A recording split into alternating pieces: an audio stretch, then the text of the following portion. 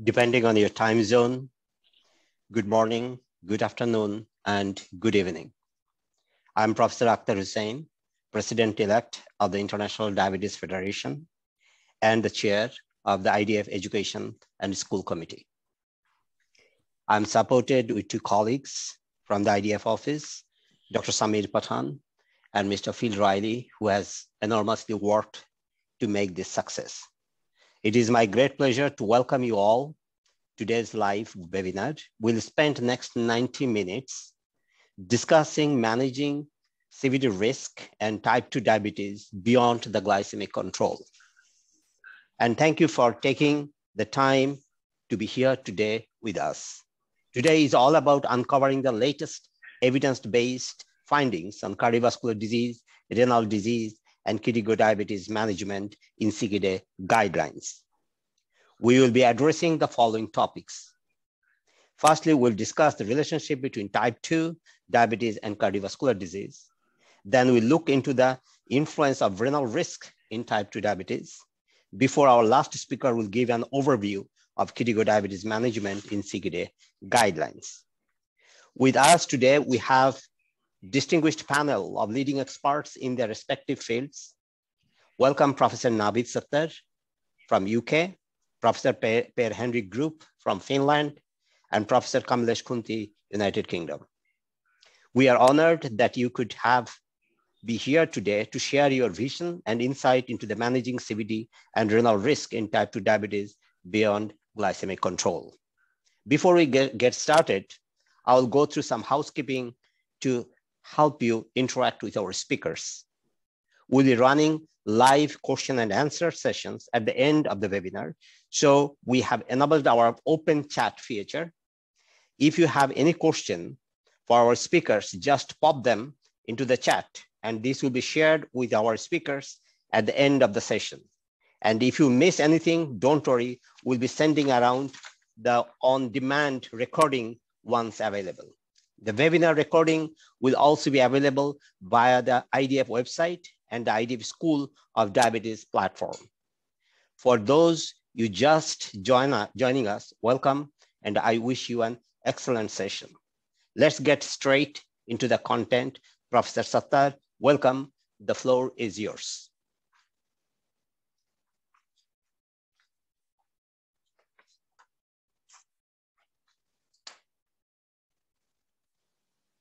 Thank you very much, Professor Hussain. I'm delighted to be here. I hope you can see my slides. I think you can.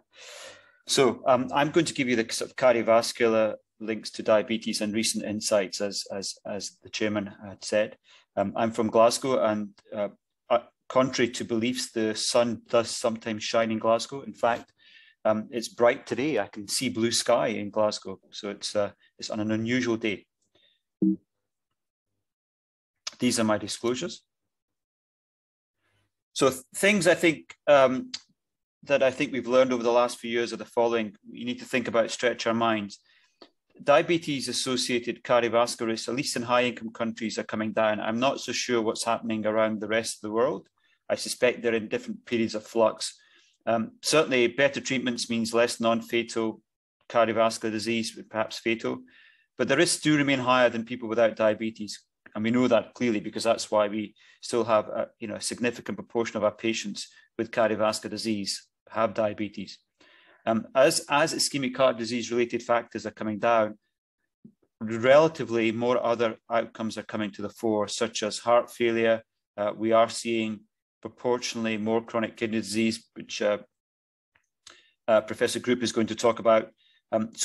And I think the conclusions we've reached, and we know this, and we all know this, but it's been reminded even more forcefully based on the recent trials, is that glucose lowering per se is not the only answer to reducing cardiovascular risk. In fact, we know that the disease is multifactorial, and therefore we need to think about other factors. The reason I think we've concentrated perhaps too much on glucose is because the disease itself is defined by glucose levels. There are other mechanisms that operate behind the scenes to cause cardiovascular risk, which I don't think we fully understood. And I think some of the new drug trials have helped us start to look at this again. And therefore, specific drug mechanisms for diabetes drugs, how they actually lower glucose, or the mechanisms of their actions, matters to cardiovascular risk in ways that we did not expect. Start from the beginning. Let me remind you that diabetes on average doubles cardiovascular risk. This is a paper that we published back in 2010. Coronary heart disease almost exactly doubling people with diabetes compared to those without for future outcomes. Slightly more fatal disease, less non-fatal disease, and again, more ischemic stroke and other vascular deaths. But that's on average. I think at the point of diagnosis, the risk is somewhat less. After 10 years, the risk is somewhat higher. But if you take the whole diabetes populations in a number of countries, and this was a meta-analysis of multiple cohorts, roughly double. The good news is, of course, we know that certainly in high-income countries, I'd be interested to know what the pattern is in Asia and other parts of the world. So this is from data from America, from Ed Gregg. The MI rates in America over 2 decades had fallen by almost threefold in people with diabetes, stroke perhaps by twofold. And you can see the kind of trends. But that was up to 2010. Why? Well, because certainly in the States, there was large reductions in smoking and from the 70s and 80s onwards. There were significant improvements in blood pressure with antihypertensives coming to the fore in the 80s and 90s. And then more towards 2000, statins after studies like CARDS, HBS, and various other studies, large reductions in lipid levels in people with diabetes, more so than the average population. And only moderate improvements in glucose started to manifest after UKPDS, and more moderate improvements beyond the 2000s. When we did an analysis in the Turnbull and the meta-analysis of intensive glucose trials, pretty much came up with the same conclusions, that if you treated 200 patients for 5 years with glycemic drugs, so to lower sugar per se, you prevented roughly 3 events. But notice you got more benefit if you compared the glucose intensity lowering trials versus statin or blood pressure trials. You would get more benefit, and there is no updated data coming from diabetes from various other groups, that you got more benefit by giving them the statin to lower cardiovascular outcomes or blood pressure. And that, again, attests to the fact that the disease is multifactorial. Glucose is the way we diagnose it, but underneath the bonnet, there's lots of other abnormalities like hypertension, dyslipidemia, that we need to address to gain the maximum benefit for our patients. What about eye events? So this was Sophie Zungas. I led this from the 4 intensive glucose lowering trials. So that's UKPDS, VADT, Advance, and Accord. And when you meta-analyze it for eye events, for microvascular events, this is what you saw. And I want you to remember these figures because Professor Group and Kunti are going to talk about the sort of how you prevent kidney events and how new ways. But reducing hemoglobin A1C by 0.9%, at least with the drugs we had prior to 2010 or up to the point of these trials. So that was predominantly metformin, sulfonylurea, insulin predominantly, a little bit of glitazone. The lowering glucose per se lowered kidney events by 20%. So a modest reduction over the course of 5 years. 30% for eye events, again, modest. There was no clear benefit on nerve events, but remember these studies were only short. And we do believe that you get benefit on nerve events if you keep sugar down low for 1 to 2, 3 decades, etc. So I think this is just probably lack of power because of not enough events and not long enough, but certainly modest benefits in kidney outcomes. So there is substantial room for improvement in kidney outcomes by other mechanisms beyond sugar. Again, comes back to the multifactorial. So the broad summary, say in 2010, we had lowered cardiovascular events over the last 2 to 3 decades, and predominantly by a multifactorial lipid, blood pressure, glucose, less smoking. But glucose lowering per se is clearly not the only answer. So, there are other factors. Diabetes risks, whilst lowered, still remained high compared to the general population. Other conditions came more to the fore, like CKD, heart failure, and peripheral arterial disease. Why did they become more common? I think partly, I'll let Professor Group talk about this, but in some ways, we're keeping people alive a lot longer with preventing premature cardiovascular death. They have more time to develop chronic kidney disease. But equally, I think, other than blood pressure and glucose, lipids don't really do much to prevention of chronic kidney disease, maybe slight. But there were other mechanisms operating that we didn't fully understand. And my sense also is that the obesity in diabetes, certainly in high-income countries, is relevant to heart failure in ways that we didn't fully understand. And I think drivers of heart failure and diabetes are multifaceted. Just to go back to this underneath the bonnet concept. Now, this is a paper we published using UK Biobank. I'm not going to go through it in any detail. All I want you to say, look at the right-hand panel. This was done in several 100,000 people, but we were able to look at the characteristics of people with pre-diabetes compared to normal glycemia. And in the people who had pre-diabetes, their absolute cardiovascular risks were double, but when you adjusted for the usual risk factors, it was marginally elevated. That suggests that the glycemia in prediabetes isn't the major risk factor for cardiovascular outcomes. It's not the reason that the risk is double, because if it was, that adjustment would not have led to such an attenuation. The real factors are, and I think predominantly is actually the fact that 3 units higher body mass index, at least predominantly in white individuals. That's about 15, 3 units, yeah, it's about 10, sorry, it's about 9 to 10 kilograms of weight extra. Linked to that is high systolic blood pressure in people with prediabetes compared to normal glycemia. Linked to that is a dyslipidemia, particularly characterized by low HDL because of high triglyceride, so ectopic fat. And slightly older, slightly more smokers. But these are the reasons that their absolute cardiovascular risk is elevated. The glycemia at the point of prediabetes adds minimally to cardiovascular risk. It's the things underneath the bonnet. And that makes sense. So when they develop diabetes, yes, the sugar starts to accelerate risk, and in absolute terms, it goes up even more. But remember, much of this excess risk was linked to obesity, high blood pressure, dyslipidemia. So that's why we have to tackle blood pressure, dyslipidemia. We don't tackle the BMI, the obesity very well. And that's something I think is a theme that is going to enrich over the next few years, particularly as a result of COVID accelerating obesity levels. And also, perhaps in many parts of the world, people putting on weight. Certainly, we've seen that rapidly in the UK over the last 2-3 decades. They've probably seen it to a lesser extent in Finland. I think Finland is one of the healthiest countries in the world. But certainly in Asia, people are putting on weight and there's a greater susceptibility. So guidelines, what does it mean? Treat lipids, absolutely. Blood pressure, absolutely. Smoking, absolutely. Lifestyle and the usual risk factors.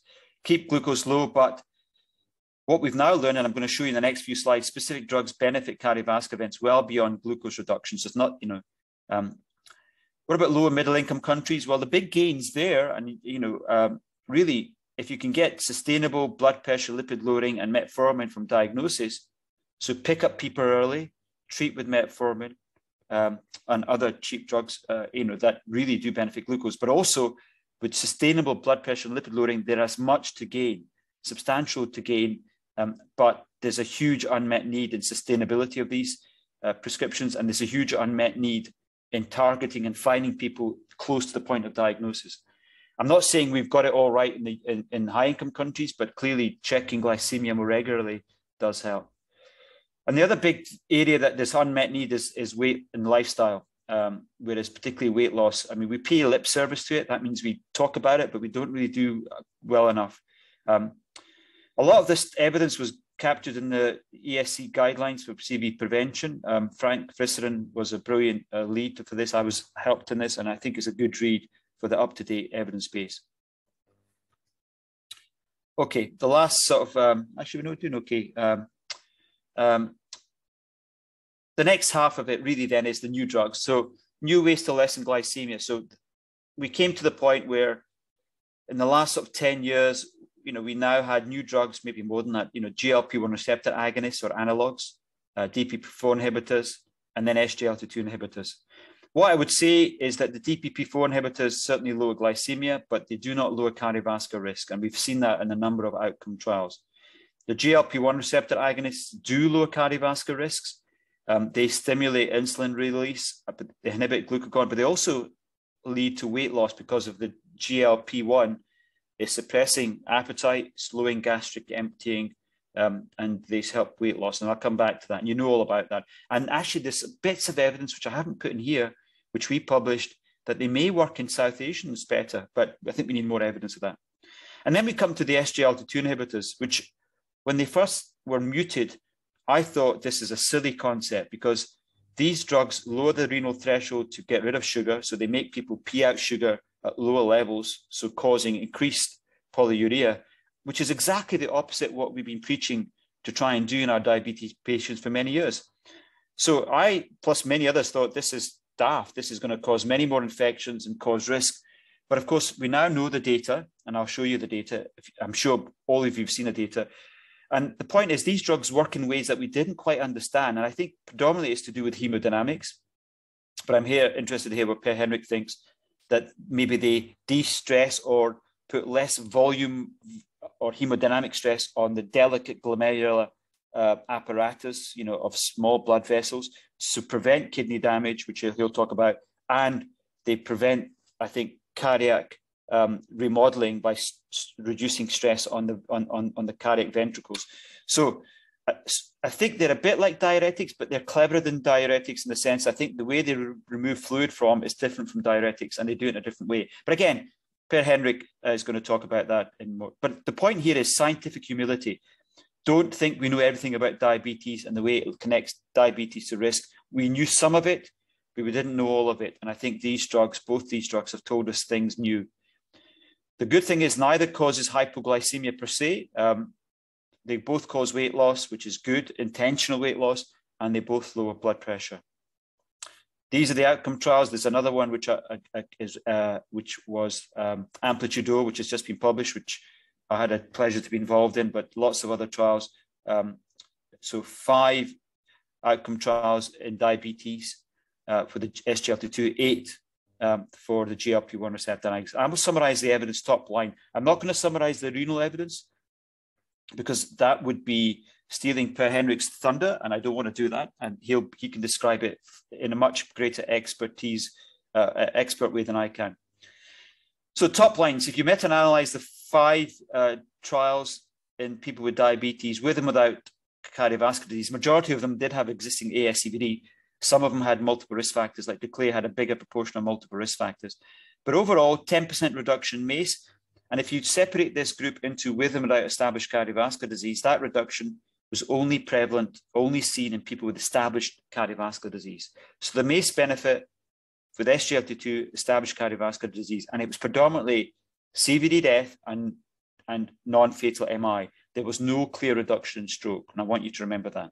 If you look at heart failure hospitalization, not 10%, but wow, look at this, 30 to 37%. I would say there's no difference in people with diabetes with or without ASCVD, but a 37 to 30% reduction in incident hospitalization for heart failure, and no difference whether or not they had ASCVD. There was also no difference in these trials whether or not the patients started at different glycemic levels. There was also no difference in whether the extent of glycemic reduction. So the benefits did not appear to be glucose lowering per se, completely independent probably of glucose lowering. And actually, we now know that because actually when these results, when the first EMPEREG was being presented, I remember speaking to John McMurray by email, and John McMurray quickly designed the DAPR heart failure trial with and without diabetes. And this is what they saw. So if you take people with existing heart failure, whether or not they had diabetes, roughly half had diabetes, half did not. These are people with heart failure with reduced ejection fraction. They saw a 26% reduction over the course of 24 months in time to CVD death, heart failure hospitalization, or urgent heart failure visit for, so usually intravenous diuretic therapy. So, and the numbers needed to treat was 21. So there's almost a 5% reduction, absolute reduction. So SGLT2 inhibitors also prevent heart failure, hospitalization, CVD death in people with existing heart HFrEF, whether or not they had diabetes. And they also work in people with HFpEF. Again, this is a trial I was involved in. Stefan Anker was the first author, Milton Parker the last. The other two major leads were Fayez Zaned and Javed Butler, eminent heart failure experts.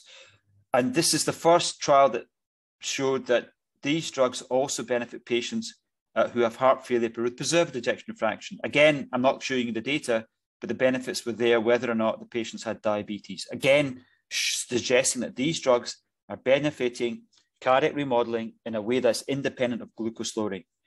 Again, absolute risk reduction 3.3, numbers needed to treat 31. And the safety in both these the heart failure trials, all 3 trials, was very good.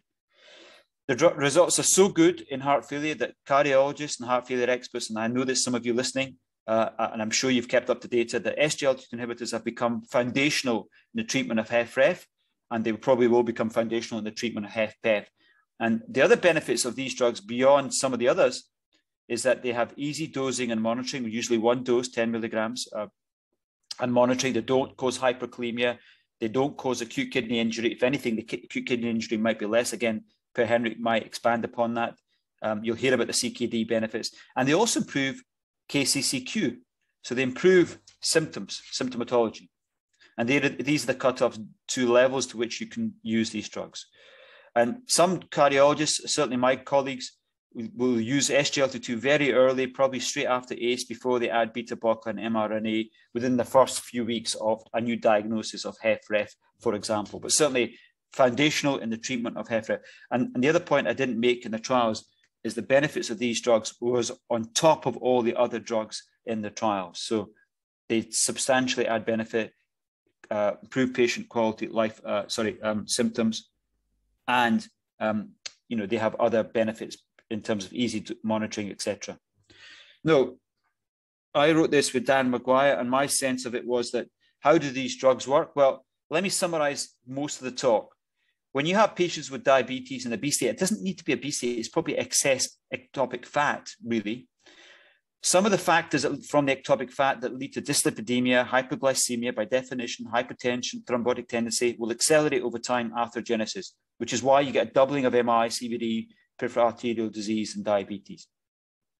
And when you have an MI, you will damage the kidney and the heart to get scars, and you might get ischemic damage to kidneys. But, and I haven't got this quite right, but with Dan, I thought, and I think we all know this, that there is a volumatic or hemodynamic, or maybe a cellular and hemodynamic stress that happens at the level of the glomerulus and the heart that is linked to obesity and diabetes or ectopic fat that causes stress on these organs, independent of having atherogenesis. So this is more a cardiorenal. And my guess is SGLT2s are coming in here and stopping some of this excess hemodynamic cellular stress at the glomerulus or the cardiac remodeling to stop the development of these things. That's how I think these things are working. What about GLP-1? Last few minutes. So GLP-1, 3-point MACE, with the meta-analysis we published this year, they'll reduce MACE by about 14%, 15% if you take out Alexa, because there's something, Alexa was the only non-stable non-stable population, and it was a short-acting lixisenatide. So 15% reduction in MACE. If you look at it more, the greatest reduction is in stroke. If you take, again, Alexa out, a very consistent reduction in stroke, probably about 19% without Alexa, more so than MI. And if you look at overall in the meta-analysis, so overall 15% MACE minus Alexa, 50% reduction in CVD death, 12% MI, and about 19% reduction in stroke, which I think is really interesting overall, and no heterogeneity. Other benefits, they also benefit all-cause mortality, reduced by 13%, 12% reduction in hospitalization for heart failure. So a modest reduction and a modest heterogeneity. And that probably is not via cardiorenal hemodynamics, it's more probably atherogenesis. Potentially a reduction in kidney outcomes. We'll see this in flow, maybe Pera will talk about this more, but perhaps particularly also a reduction in hard kidney outcomes. Again, not to the level you see with the SGLT2 inhibitors, and it may be more to do with blood pressure reduction, weight reduction. I don't quite know, but a modest cardiorenal and a more consistent atherogenesis, and particularly stroke compared to SGLT2, whereas SGLT2 are more heart and kidney, and you're going to hear about the kidney in the next talk in greater detail. Mechanisms, I'm not going to talk about, but direct and indirect, the usual risk factors, maybe inflammation, maybe other factors. We can come back to that. And for that reason, SGLT2 and GLP-1 are in the guidelines. This is going back to the European guidelines. Treat in people with ASCVD and cardiorenal disease, and people with ASCVD, yes, think about a GLP-1 and an SGLT2. In people with target organ damage, think about an SGLT2 or a GLP-1 with proven benefits. And in people, you're going to hear about the CKD benefits in due course. The final thing I would say is that the benefits of these drugs are really profound. They're not only reducing risks. If you take a patient, this is a paper, again, about 6 years old. Here's a patient with diabetes, stroke, and an MI, for example. They lose many years of life expectancy, maybe a decade. You have multiple new choices of intensive lipid lowering, novel oral anticoagulants, more intensive blood pressure, or you also have in people with diabetes, some of the new diabetes drugs. And the point here is these drugs will lower outcomes, but they also lower weight, which patients like, and blood pressure. So they have other benefits as well. And they will lower microvascular events in those you see glucose benefits. So you do have to consider these. And of course, they are now also recommending people with HFrEF, and I'll let Pera talk about the kidney disease. My final two slides then, right on time. We have new ways to lower cardiovascular risk. We use blood pressure, lipid lowering, hemoglobin A1C. We have ways to prevent diabetes by losing weight at the point of pre-diagnosis. We can reverse diabetes, as we saw in DIRECT and DIDAMI, and I think that's becoming a realistic option. We're just about to look at data in Pakistanis in Glasgow. We've done this as well in a pilot study. But also in the late stage disease or medium stage disease or whatever, you have new drugs, SGLT2 and GLP-1, in people with existing ASCVD or very high risk, which can further lower risk beyond all these measures, certainly the ones we use in established disease. So my final slide is this. There's good and bad news. Good news is we're better at lowering cardiovascular risk, but the bad news, more are living with diabetes. There's rising incidence, rapidly rising incidence in low and middle income countries, as you are well aware of. You're seeing it in your daily practice. That said, cheap blood pressure, lipid lowering, metformin can do very well. In people at high risk or with established disease, SGLT2 and GLP-1 can lower risks, but they are currently more expensive. Hopefully the cost will come down, but certainly more cardiorenal, more anti-atherogenic. But of course, we need greater focus on prevention and earlier diagnosis, because you can only benefit people if you pick up the disease. And also emphasize that small changes can lessen risks, plus remission is possible for a small number, and we know that excess weight is the key risk factor for diabetes. I will stop there. I think we're bang on time, and pass back to the chairman to introduce Per Henrik. Thank you very much.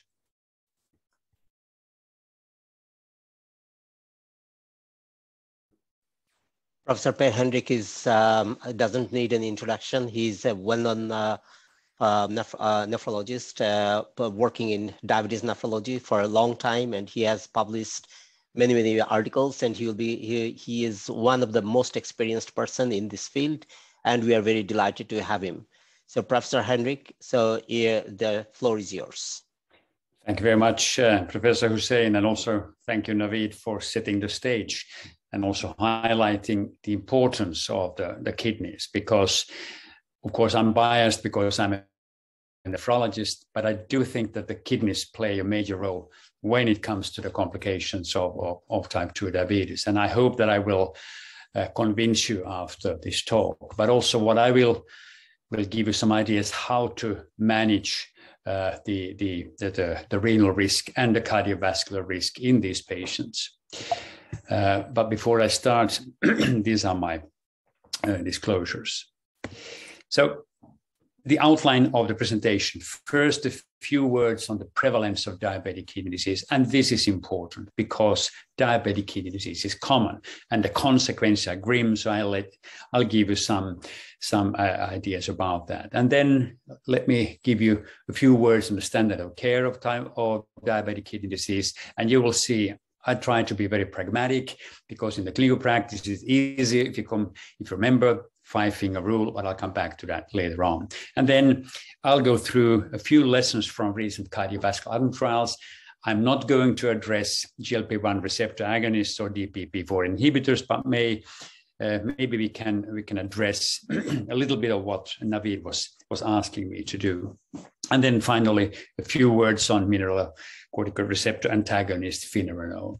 So the prevalence of diabetic kidney disease, if we go out and screen on a global scale for the presence of diabetic kidney disease.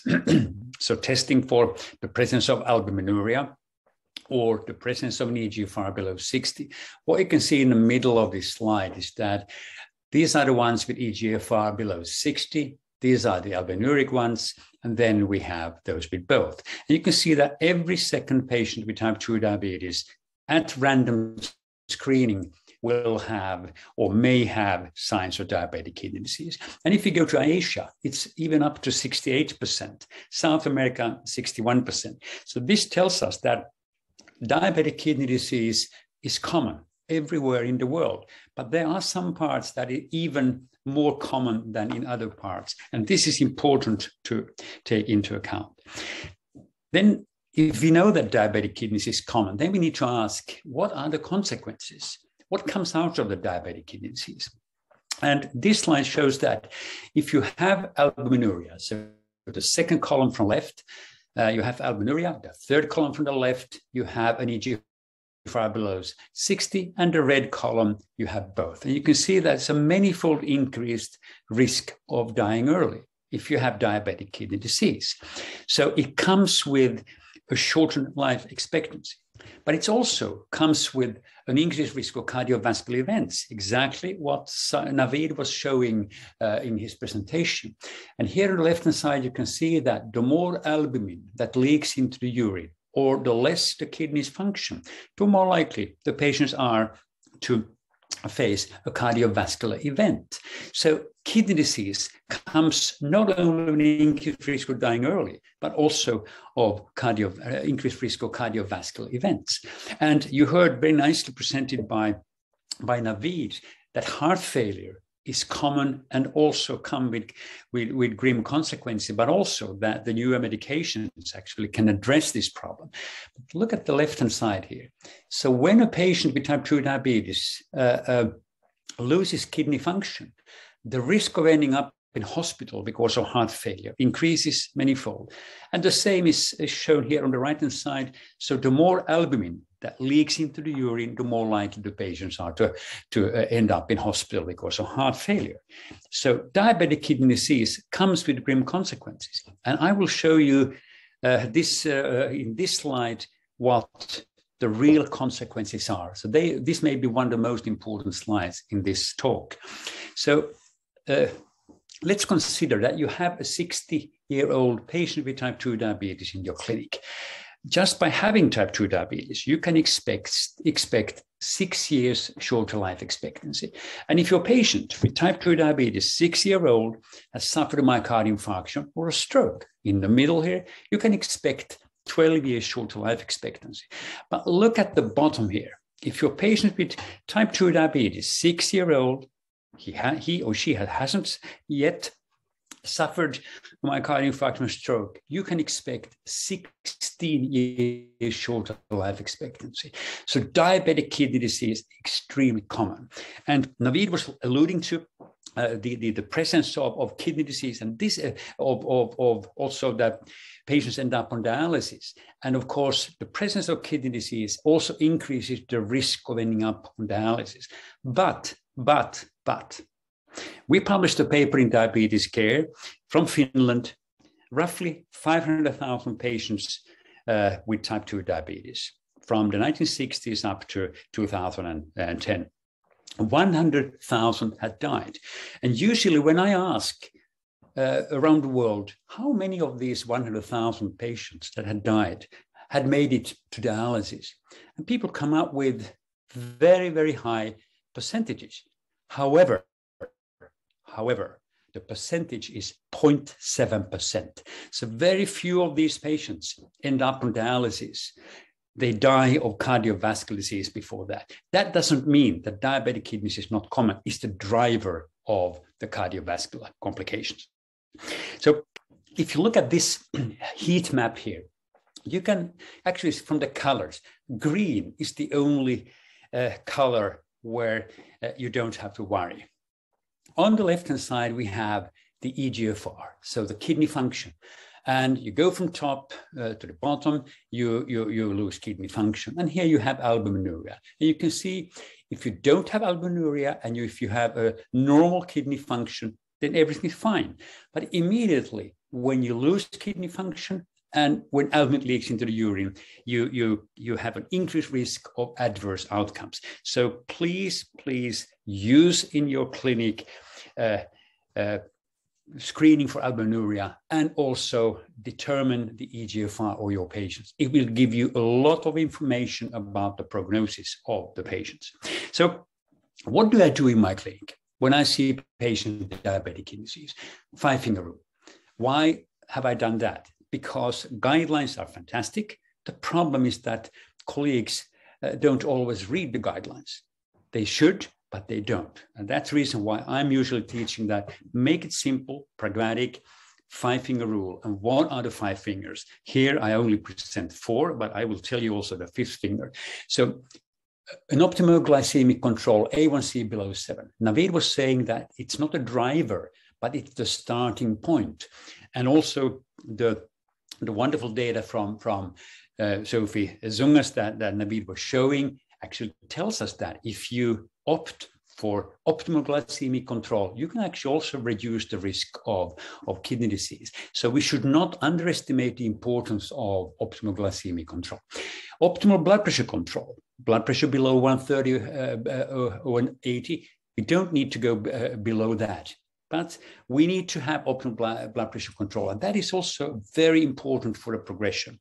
Now, also the use of ACE inhibitors and angiotensin receptor blockers, and 4th, use of a statin. But the 5th finger is, of course, stop smoking and try to achieve normal body weight, do exercise. This is the 5-finger rule.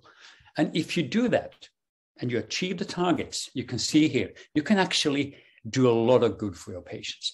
So 60% risk reduction if you can actually achieve more than 3 of the treatment targets. And what I do when I see the patients, I actually write in the medical file, if we have achieved these targets, and if we haven't achieved the targets, we have to take action. So it also guides how you should treat your patients. But Naveed was also saying that now we have new medications. So let me first show you a few slides about the data from the SGLT2 inhibitors. First, the cardiovascular outcome trials were designed to test that SGLT2 inhibitors are safe, that they don't cause cardiovascular disease. And the empiric outcome was the first to be reported on the 17th of September 2015, which was a day that revolutionized the treatment of patients with type 2 diabetes. By the way, if you wonder what the REG stands for, it's removal of excess glucose. And that is exactly what the SGLT2 inhibitors do, one of the effects. But here you can see from this slide that in a cardiovascular trial that was not designed to look at the effects on the kidney as the primary outcome, but as a secondary outcome. So a kidney outcome, and it was so incident or worsening of diabetic kidney disease, that was defined as progression of to macrobinuria, or also doubling of serum creatinine. And any time you see doubling of serum creatinine, it basically means a 57% reduction in the eGFR, not 50%, 57. And then renal death, which basically means that the patient should have been on dialysis, but they refused. But look at this slide here, a 39% reduced risk of a kidney outcome. Fantastic result. And then when we looked at how the eGFR behaved, you can see initially we have a hemodynamically derived drop in the eGFR, but after that we can preserve the kidney function in those that were exposed to empagliflozin. Those that were exposed to placebo, you can see this steady decrease or decline in the eGFR.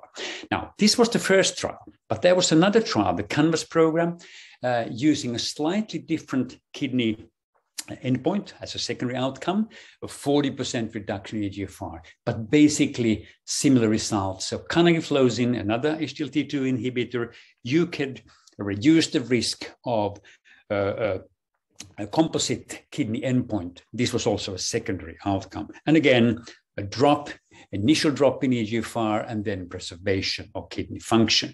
And after that, we also had DECLARE TIMI and also WORTIS. They have all showed basically the same results. But however, these are not designed to test the effect of SGLT2 inhibitors in patients with kidney disease. So they can only generate a hypothesis. So we need to test.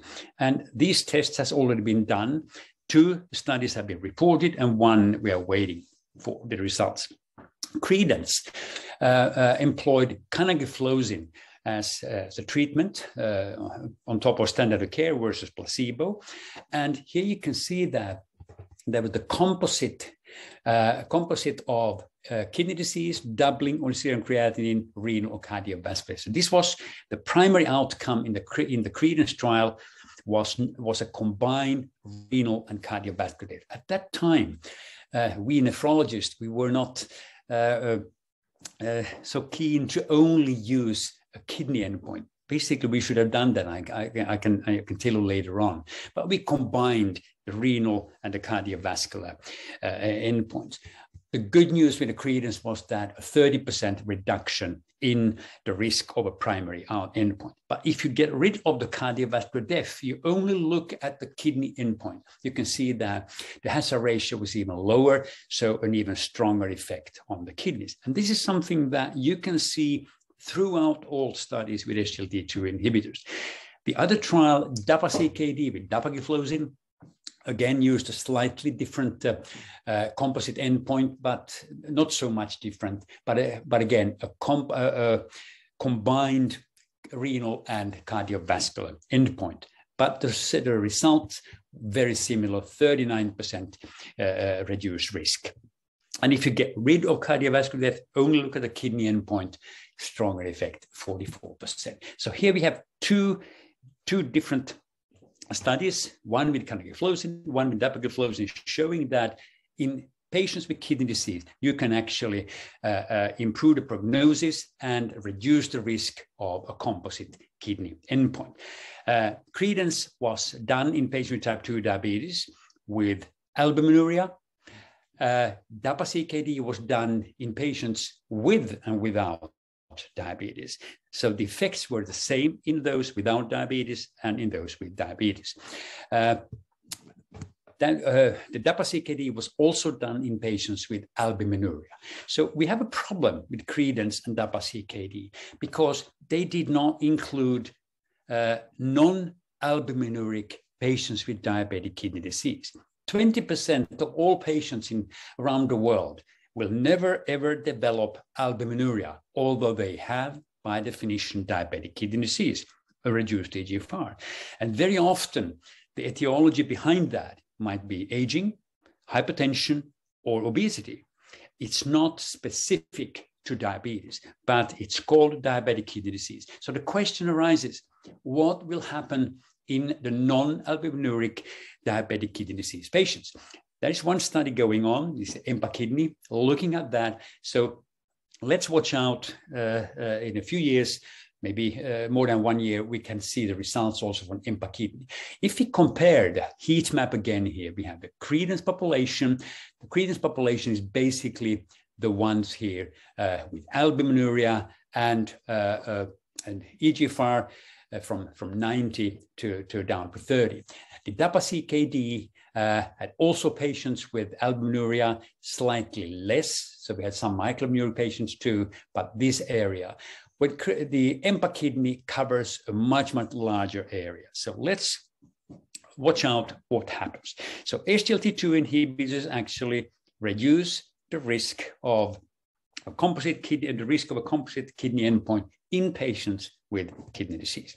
So I will not talk about GLP-1 receptor agonist and DPP-4 inhibitors, but I can tell you that both DPP-4 inhibitors, especially linagliptin, as shown in the Carmelina study, reduces albuminuria, which is a good sign. What it means for the future, we don't know.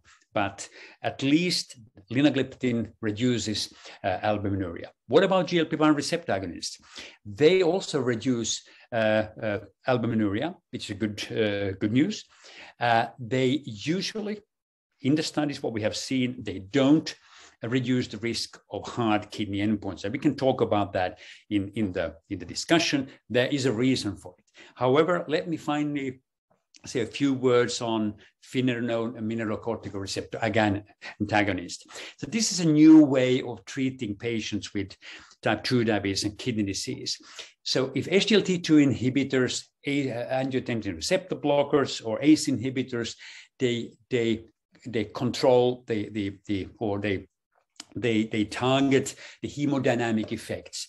And then we also have the metabolic effects, which also SGLT2 inhibitors address, GLP-1 receptor agonists, DPP-4 inhibitors, etc., etc. But we also have an inflammatory pathway. So when you have damage to the kidneys, then you will have fibrosis, inflammation that leads to fibrosis. And aldosterone is very important in this case. Now, there are two trials with finerenone, the Fidelio DKD, which is a kidney outcomes trial, and Figaro, a cardiovascular outcome trial. Basically means if you look at the heat map here on the left-hand side, Fidelio includes patients with more severe kidney disease, while Figaro also those with less severe kidney disease. And if you then look at the Fidelio again, you can see that 90% had an eGFR here from here down to 20, and here you can see that 10% of them had microglobinuria. Figaro, you can see that more than 60% had actually eGFR above 60, but they had micro or macroglobinuria. So let's see what we could achieve with an MRA in these patients. So in the Fidelio, those with kidney disease on top of the tolerated RAS blockade, finerenone actually reduced the more than 40% eGFR kidney composite by 18%. So this means that you have more than 40% decrease, sustained decrease in eGFR, or ending up on dialysis, kidney failure, or renal death. And that basically means that the patient should be on dialysis, but they refused. And you can see wonderful result again, 18%. Now, some people may say, oh, this is much less than you see in SGLT2 inhibitors. They're different, absolutely different populations. If you then try to make them very similar, then the results also become, after the extrapolation, becomes very similar. But the good news is here that yet another drug that can improve kidney prognosis and also improve the cardiovascular prognosis. You can see, so key secondary cardiovascular control outcome by 14% reduction. What about then Fidelio? That was a cardiovascular, the Figaro. So here we can see that in the Figaro, on the left-hand side here, again, there we had a 40% decrease in the eGFR, renal death or kidney failure. And here you can see that down by 13%, but this was not significant. But these patients were less sick than in the Fidelio. And right-hand side, if you then change the endpoint or the outcome to a sustained 57% decrease, which basically means doubling on serum creatinine is significant. But this is, of course, an extrapolation of the data. But it just tells us that it seems that these medications work also in those with less severe kidney disease, but definitely in those with severe kidney disease. And then if you look at the risk of ending up on dialysis, also in the Figaro, it's reduced, the risk is reduced. And then if you put these two trials together, the Figaro and the Fidelio, and using the doubling on serum creatinine, so the 57% eGFR kidney, the decrease in eGFR, you can see 23% reduction. So very, very good news. So ladies and gentlemen, dear colleagues, a few take-home messages from this. Diabetic kidney is common, consequences are grim, so we need to take action. The novel SGLT2 inhibitors and the MRI finerenone provide effective tools to improve the prognosis of patients with type 2 diabetes and diabetic kidney disease due to the cardioprotective and renal protective effects. So now it's time for action. Screen for the presence of diabetic kidney disease. Implement the therapy. Don't forget the 5-finger rule. That's the standard of care. And after that, you can also consider the newer medications because we can do a lot more for the benefit of our patients. That said, thank you very much for your attention. And I hand over to Professor Hussein again. Thank you. Thank you, Professor Henrik. So it was an impressive talk, And now we'll be asking Professor Kamlesh Kunti. He's a professor of primary care diabetes at the University of Leicester. And he's also the co-director for the Leicester Diabetes Center. And he has published a large number of articles. And he's a diabetologist, and as an academician, and he has supervised many PhD students, as I can see. And so it's a great pleasure to welcome you, Professor Kunti, and the floor is yours. Thank you very much, Professor Akhtar. Thank you very much to IDF for giving me the opportunity to present today, and also for Naveed and Per-Henrik for setting the scene. Great presentations with really great evidence-based data. So my task is to go through the KDIGO diabetes management in CKD guidelines. Before I start on my presentation, this is just to note for the colleagues who are listening, can you please keep your questions coming in? We've got quite a lot of time for questions. We're here to help in terms of your clinical practice, so please do keep them coming. These are my disclosures. I'd like to thank the whole working group for this CKD diabetes guidelines, particularly the co-chairs Ian DeBoer and Peter Rossing. It was great fun being part of these guidelines.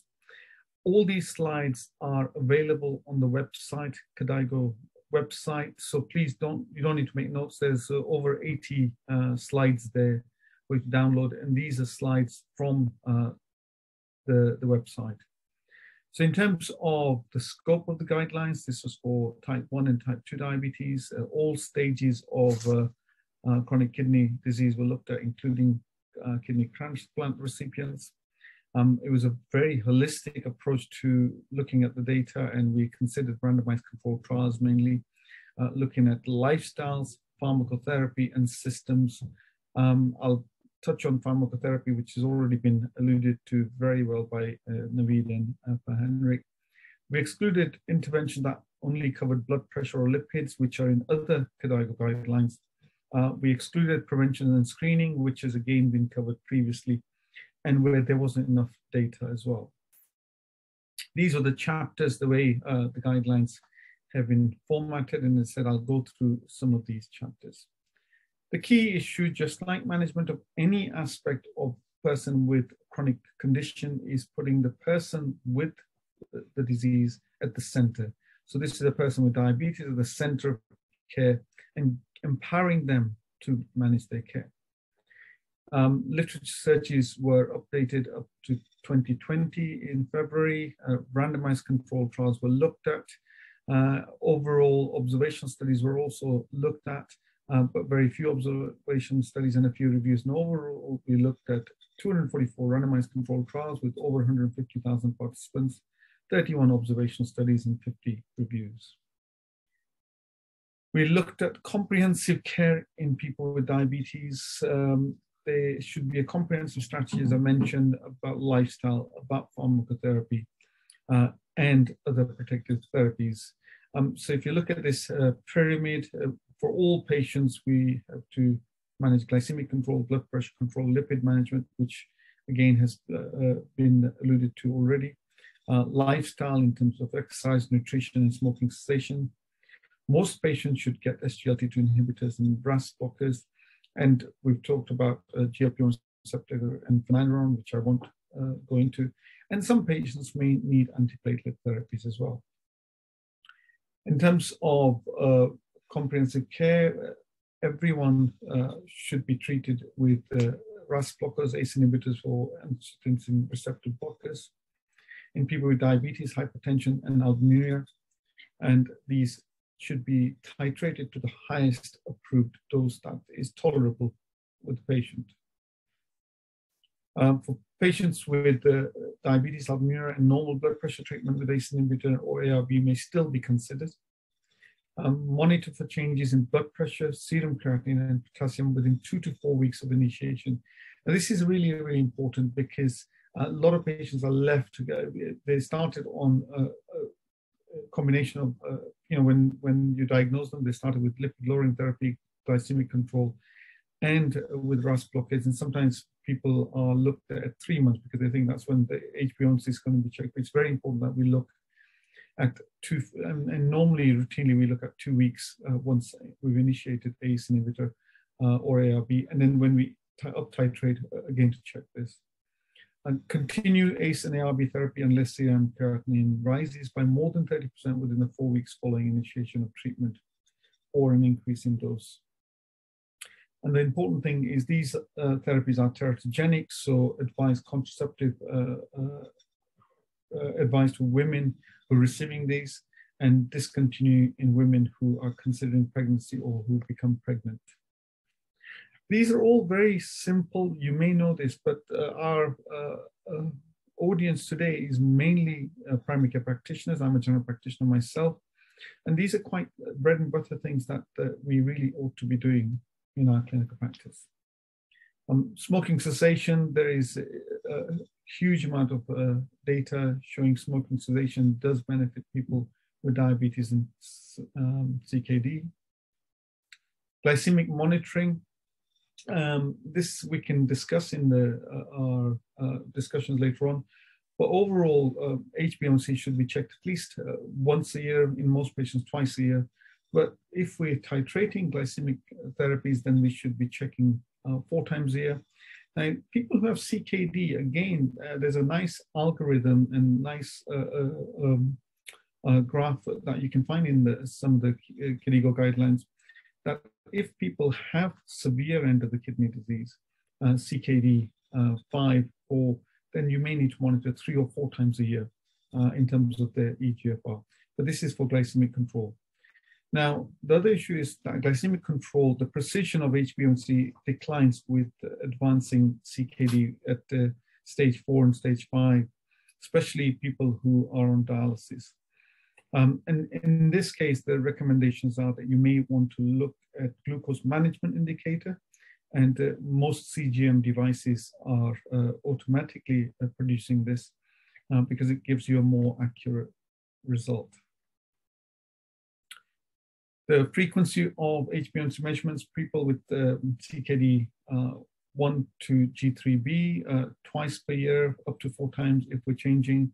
The reliability for HbA1c measurement is good. For CKD 4 and 5, twice per year, at least 4 times a year when we change the target. And maybe here we should be considering glucose management indicators. We've seen lots of data on glycemic management from Per Henry and Naveed, but just to summarize, BCCT in people with type 1, there was about 50 to 76% reduction for microvascular complications with HbA1c 7% compared to 9%, with UKPDS 25% reduction, comparing people in the intervention group who achieved 7% versus the control group with 7.9%. And the greatest benefit is when we have the highest HbA1c, and it's always easier to achieve a large reduction when the baseline HbA1c is high. In terms of macrovascular complications, Naveed's gone through this, and most of the data is showing that if we go early in the disease trajectory, like UKPDS, we may have macrovascular benefits, but if it's later down the line, we may not have macrovascular benefits with glycemic control. In terms of harms, there are harms with glucose-lowering medications that we need to think about, particularly when we are considering sulfonylureas and insulins in patients who have CKD, because the risk of hypoglycemia are higher in these populations. So if they are on therapies that may cause hypoglycemia, then one needs to give educational support to prevent hypoglycemia and how to manage hypoglycemia. Global studies that we've done and others have done show that about 20% of people are not aware what hypoglycemia is. And that's not because they have unawareness. These are early in the disease trajectory, but they just don't know what hypoglycemia is. So people who are on insulin, sulfonylureas, or methyglenides, then we need to think about using either self-monitoring blood glucose or CGM because the risk of hypoglycemia is high. Other therapies we've talked about today, particularly SGLT2 inhibitors, GLP-1 receptor agonists, the risks are low unless they're being used with the insulins and sulfonylureas, in which case you may not want to do as much self-monitoring of blood glucose. And again, it all depends on affordability. We need to individualize targets, just like every other patient with diabetes. So going for tight targets if there is early CKD, CKD1, there are no macrovascular complications, comorbidities, there's not many, life expectancy is high. We saw data from Naveed showing, if you're 40, then you've got 6 years of life years lost, looking at the emerging risk factor collaboration. But if you're 75, 80, you may only have 1 year of life year to gain, possibly with tighter glycemic control. People who are hypoglycemic aware, can go for a tighter target. Resources obviously are important as well. But CKD5, for example, as we're talking about CKD, then we may go for a looser target of around 8%. Lifestyle interventions in people with diabetes should consume high diet in high vegetables, fruits, whole grain, fiber, legumes, plant-based protein, unsaturated fats and nuts, and lower in processed meats, refined carbohydrates, and sugar-sweetened beverages. There is also recommendation on maintaining a protein intake of 0.8 grams of protein per kilogram per day for those with diabetes on non-dialysis CKD. This is all in the guidelines, and it also gives you nice infographics of kind of diets, plant proteins and animal proteins, and how much protein per ounce or per gram that you would get from these nutritious products. There's also recommendations, really simple advice that you can give. These are kind of things that you can give infographics. You can cut this out and give it to the patients of how people can reduce their salt intake. Simple things like buying fresh foods, cooking at home, keeping healthy unsalted snacks on hand. The one I really like is, a lot of people eating out, is that when we ask for our sauces, ask them not to put the sauce on the food and ask to get it on the side so that you can use as much as you can or less as you can. So quite simple graphics that we can give to patients as well. Exercise, really, really important. Recommendations are that 150 minutes per week should be given to these patients. Now, there are no specific randomized controlled trials in people with CKD in looking at the amount of exercise, but this is a generic advice of 150 minutes of exercise, moderate intensity physical activity per week.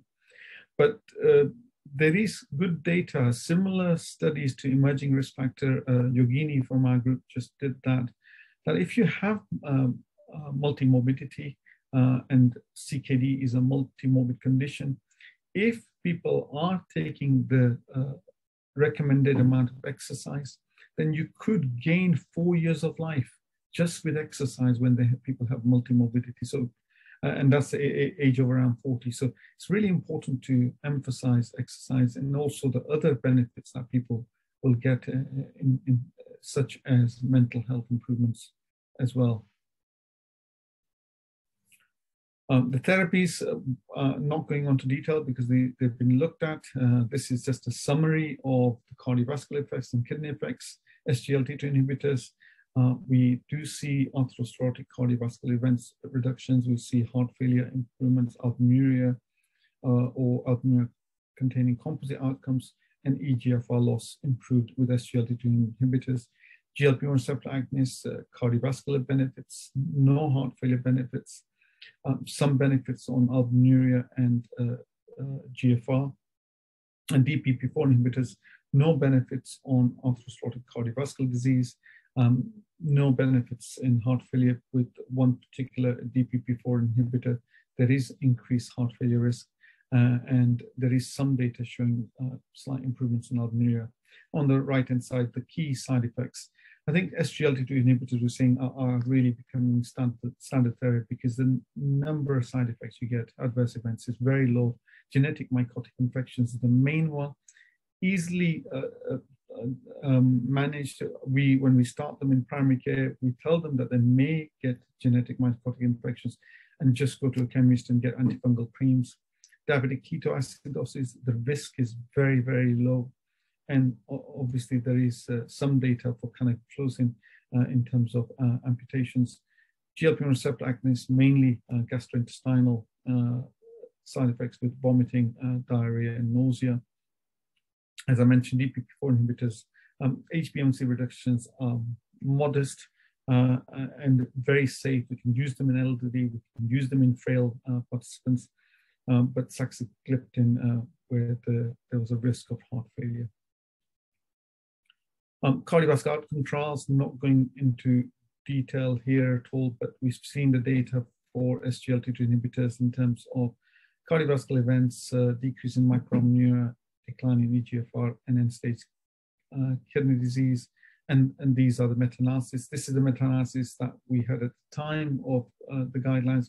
We've had more data from empagliflozin with the VERTIS trial. Ertugliflozin with the VERTIS trial, but you get similar rates of decline. GLP-1 receptor agonist, Naveed's covered this extremely well. And again, what we see is there are some benefits in terms of kidney disease outcomes, both for worsening kidney function and composite kidney outcomes, including macroalbuminuria. So how do we start? We give advice, lifestyle advice. For newly diagnosed patients, we start with metformin and an SGLT2 inhibitor if they have CKD.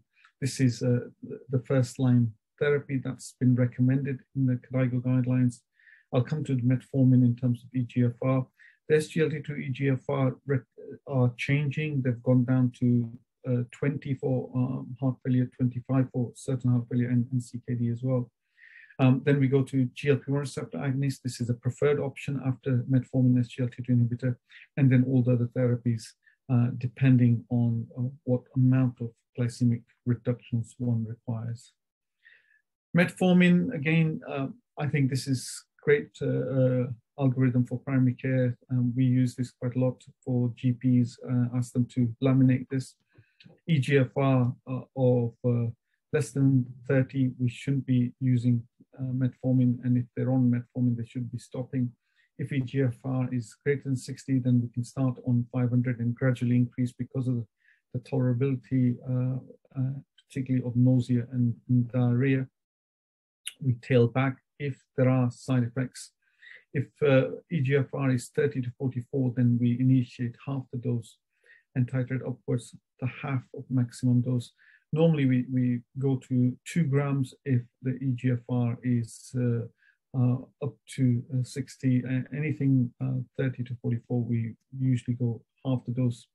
And in terms of monitoring B12, recommendations are that if people have been on metformin for more than 4 years, then we should check B12 on an annual basis, unless patients are at risk of B12 deficiency, for example, diet, if they're vegetarians, etc.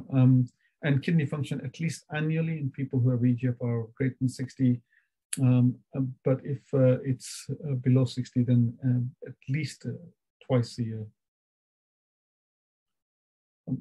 Structured self-management education programs, there is really good randomized controlled trial evidence that shows it improves knowledge, belief, skills, improves self-management, self-motivation, encourages adoption of healthy lifestyle, improves risk markers, improves adherence, improves screening for the key risk factors that we screen for on a regular basis, reduces diabetes-related complications or better managed, but overall their emotional well-being and general satisfaction and quality of life are improved.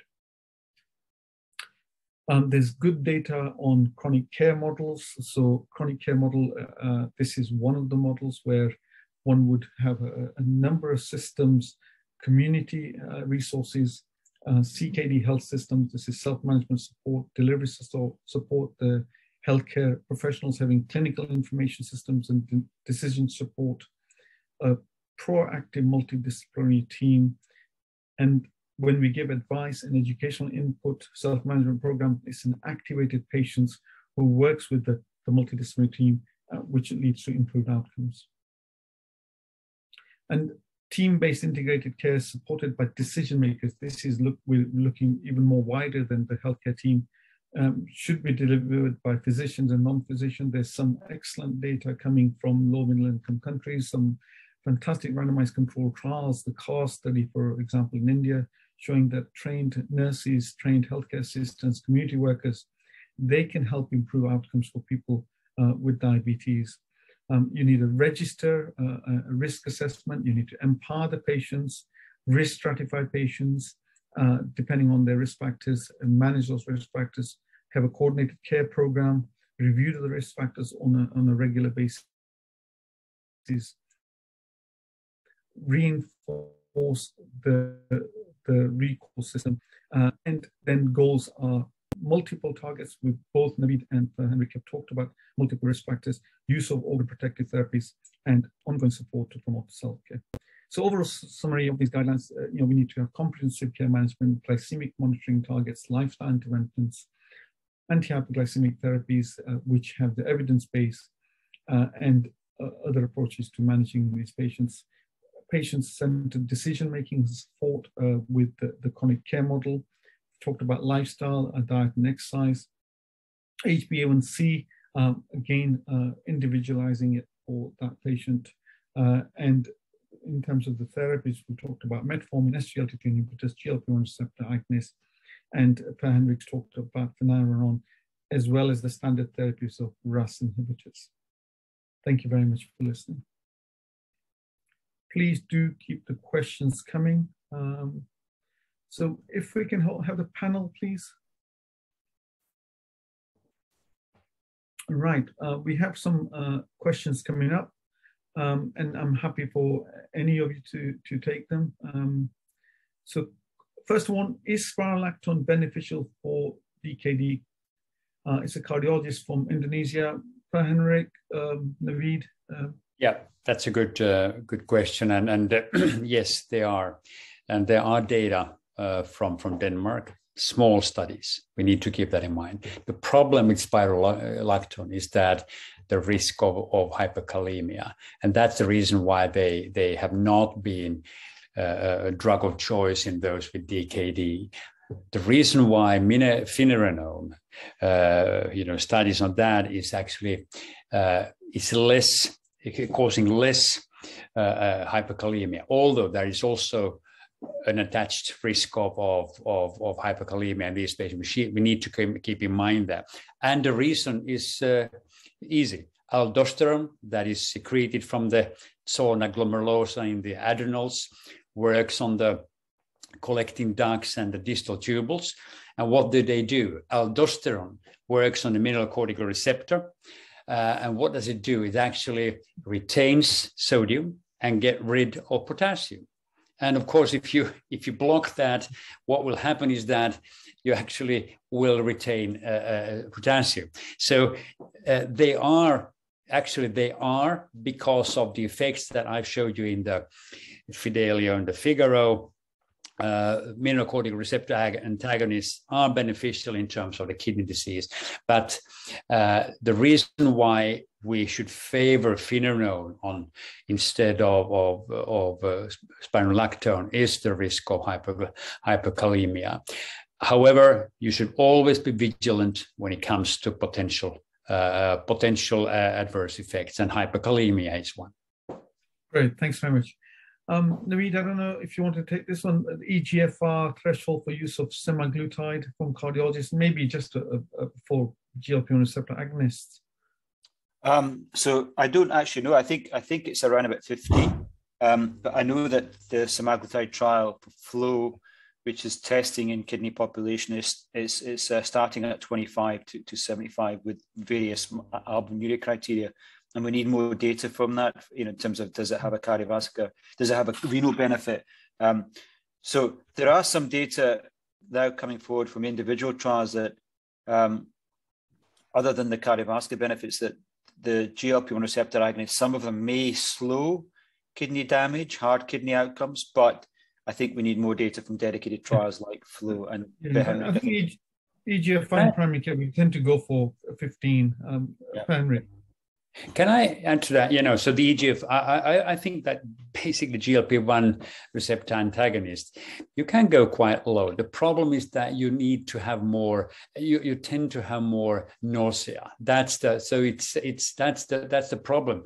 But there is no danger of going down. That's important, of course, to understand. But let me, Naveed, you asked during your talk me to explain a little bit about the mechanisms of SGLT2 antagonists and inhibitors, and also the GLP-1 receptor antagonist.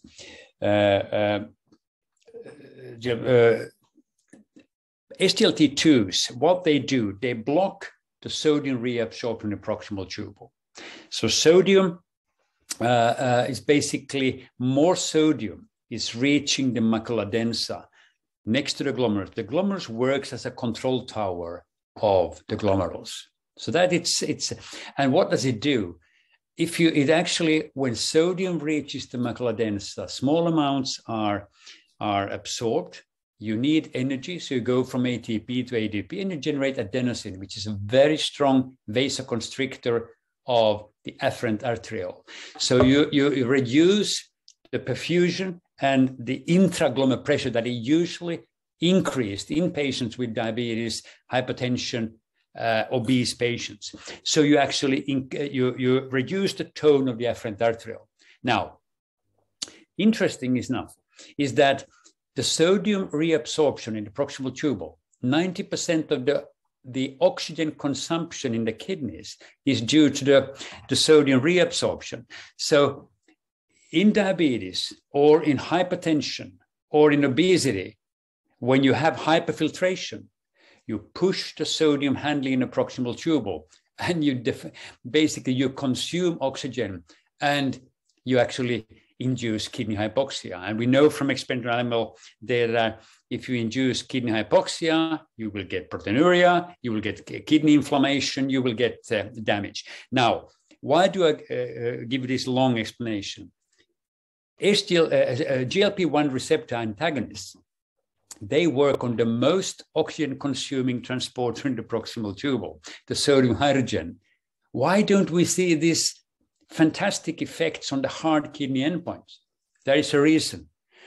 They do deliver sodium to the macula densa, but they also have another effect. They cause vasodilation. So you mitigate the increased tone by causing vasodilation. But Naveed was absolutely right. The LEADER trial, when you extrapolate or go, you look at lower EGFR levels, it seems that there might benefit. So let's keep our fingers crossed and hope that this will in the future also show to be beneficial in terms of the hard kidney endpoints. But what we can say at the moment, SGLT2 inhibitors reduce albuminuria. They also reduce the risk of hard kidney outcomes. GLP-1 receptor agonists, they reduce albuminuria, full stop. They might have, we don't know, but they might have some beneficial effects on the hard kidney endpoint. DPP-4 inhibitors, at least linagliptin, reduces albuminuria, but they don't have any effects on the hard kidney endpoint. And that is not unexpected either. They are also natriuretic, the DPP-4s, in the same way as SGLT2 inhibitors and GLP receptor antagonists. But they work beyond macula densa on the distal tubule. So I would say that all the effects we see are they are expected. And the good news here is that we have means to actually address what's going on in the kidneys in different ways. And that's the good news. Sorry for this long explanation. No. Akhtar, can I ask a question to you? This is an IDF platform. Lots of people from low middle income countries. We're talking about expensive therapies here, SGLT2 inhibitors, GLP-1 receptor agonists. Affordability is a problem. What are the key things that one would do where there is inadequate resources? Yeah. So what kind of things do we do for CKD patients? Thank you, Kamlesh. It's a very important issue, as I know that we both come from a poor country, or so we think in a different way. Actually, what we are doing, so yes, you can see that IDF actually promoted with WHO to include the SGL2 to be included in the essential medical drugs. So we're doing it. So that's what we did. But having said it, so for example, I am taking an initiative to review our guidelines. And this is one of the things that we cannot deny the model, even though it's expensive, the science, but probably we should also include the best alternatives in case the patient cannot afford it. So that would be the option. So I think we'll have to go by science, but at the same time, we try to give a kind of best alternative, because we know that many people will not be able to, at least as the prices are, so they will not be able to afford these expensive drugs. Thanks, Professor Hussain, can I add to that? Sorry, Kamlesh. I think also what I tried to say in my talk is that we need also to highlight that standard of care is a very efficient treatment. The problem is that if you ask the question, how many around the globe have not been tested for the presence of albuminuria or reduced eGFR? It's horrible. In my country, developed country, Finland, 25% of patients with type 2 diabetes have never been tested for the presence of albuminuria. It's absolutely horrible. So first, what we need to do, screen for the presence of kidney disease, and then take action. And the 5-finger rule is the standard of care. And as I showed, you can achieve a lot. But of course, if you have the economic resources, an SGLT2 inhibitor would be an absolutely fantastic add-on to that. But first of all, we need to find the patients at risk, and we need to take action. And that is the 5-finger rule. I think that's a really simple message, Henrik. We talk about legacy benefits of glycemic control, but there's legacy benefits of glycemic control. There's legacy benefits of blood pressure control, legacy benefits of lipid control, and from Steno to legacy benefits of all 3 risk factors control very, very early on. Sorry, I was going to just say, listening to both of you to speak reminded me, and I've heard this a few times now, and linked to what Per Henrik says, obviously picking up kidney disease, you have to do the right test, but also I guess there's a big initiative just to try and pick up diabetes at the point, sooner as well. And the other things I think we've underestimated is important perhaps of salt intake, physical activity, which I think is an issue in many parts of the world, trying to get people to understand that physical activity helps keep their blood pressure down, helps protect their kidneys and hearts in ways that perhaps are just as good as drugs, if not better than drugs, and trying to get them to have sustained physical activity. And I just don't think those messages have been well communicated by us as physicians, but we probably do need to do better. So even simple changes people can make can have substantial benefits. And I think you nicely emphasized that. Naveed, we have published data on this issue of exercise, but that's type 1, not in type 2. So, but I think we can extrapolate. So the lack of intensive physical activity is a risk factor for diabetic kidney disease. So, and also for retinopathy. So it basically means that if you do some exercise, you actually also reduce the risk of kidney disease. But it's very interesting. The reason why it might be so, if we go up to the Andes, you and me and Kamlesh and Professor Hussain, what will happen? We will potentially have a mountain sickness. What is a mountain sickness? It's an increased, pulse and a reduced baroreflex sensitivity. And actually, what the exercise does is that you improve sensitivity. That's what you do. And actually, what I'm saying here is that we have published data on it. It seems that if you have diabetes, you have a reduced baroreflex sensitivity. And we know from the clinic, they have a slightly higher pulse.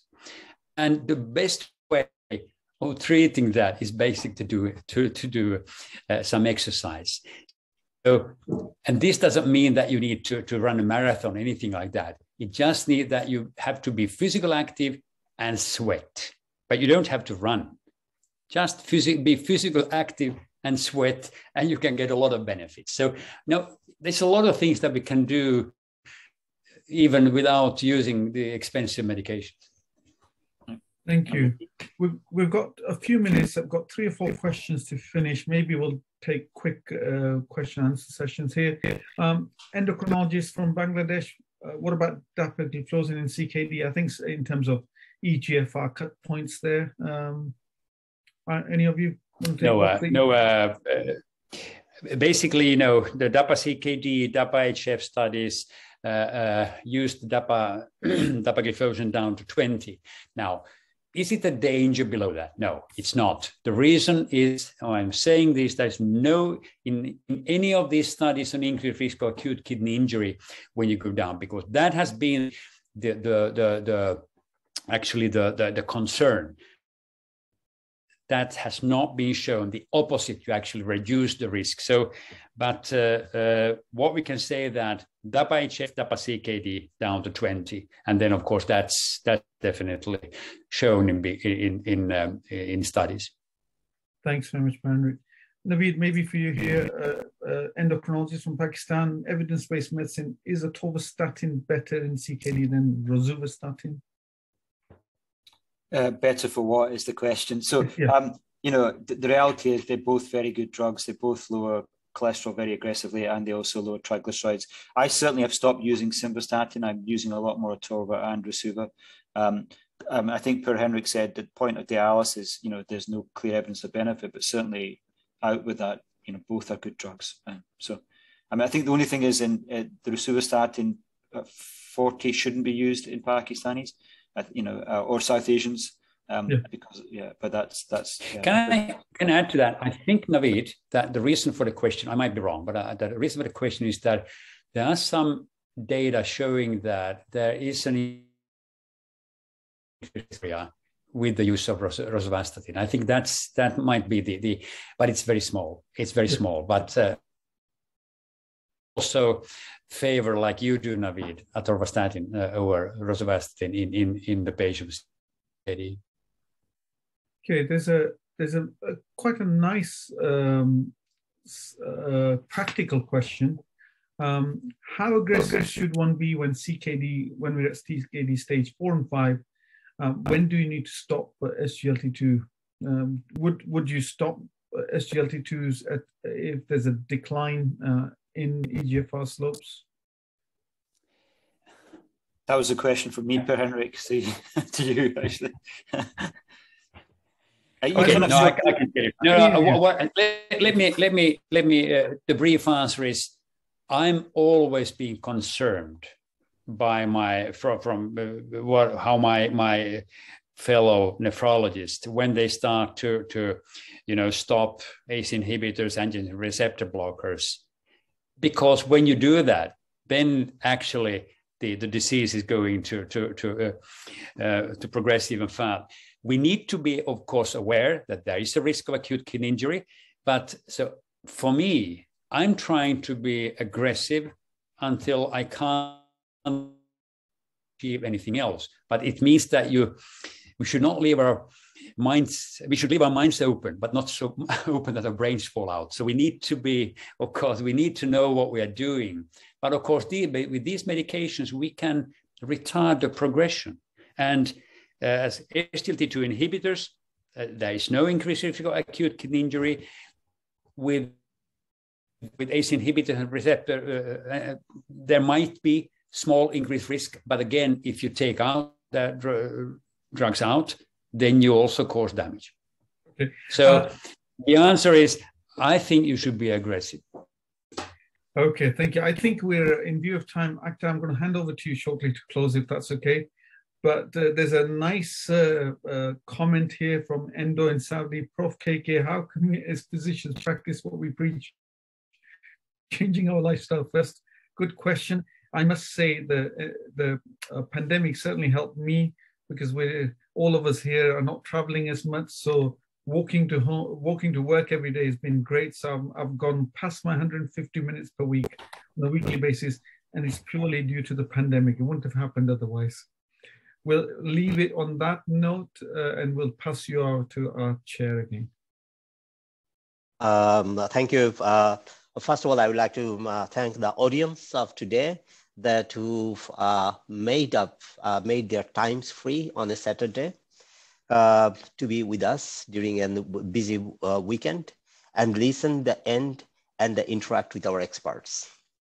I want to express my heartfelt thanks to Professor Sattar, Professor Group, and Professor Kunti. Many thanks for your excellent presentations and the question and answer session. I'm convinced that our audience today was able to deepen or update its knowledge on the management of cardiovascular disease and the renal risk in type 2 diabetes.